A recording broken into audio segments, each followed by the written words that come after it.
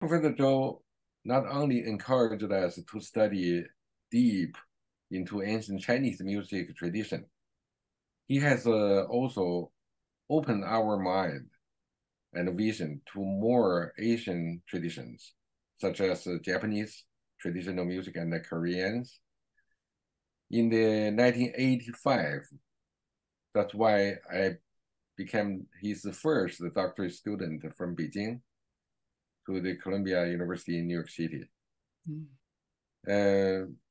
Why people should go to listen to his music? He's the pioneer and the first composer to introduce Chinese music into the Western world. That's why people should go to hear it.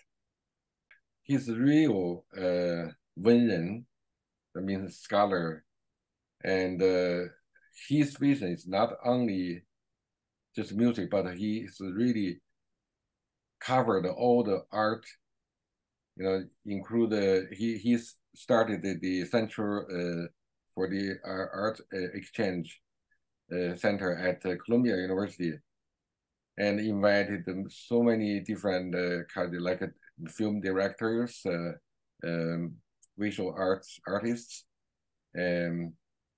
dancers, maybe, all over the art area. She really care of this cultural exchange. So I think he's really took the cultural ambassador between the Chinese culture and the Western world.